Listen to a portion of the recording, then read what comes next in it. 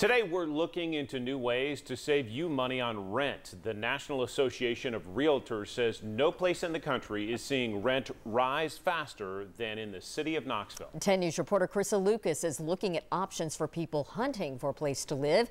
But as she explains, deals are hard to come by in this market. It was near the end of 2022 when Brianna Holloway and her 5 children got evicted. My biggest fear is that we're not going to be able to afford to stay in a hotel before we can find permanent housing.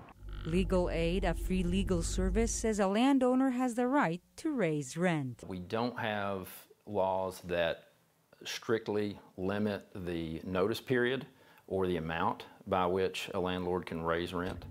If you get caught in a tough situation, you can reach out to KCDC Housing for an emergency voucher.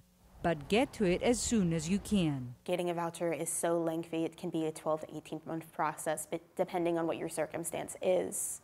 But if you were to lose that voucher, you're just done. As for Brianna Holloway and her 5 children, they got approval. But rent amounts that the vouchers cover do not match or exceed the amounts of rent that these property owners are charging.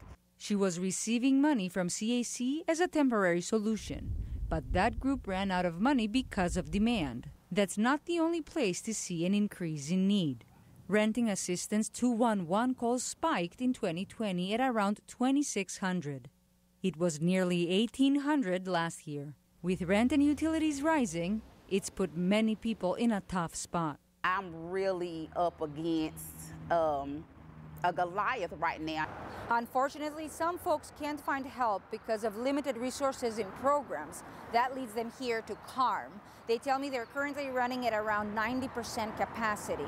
CARM also told us they haven't turned anyone away who needs help.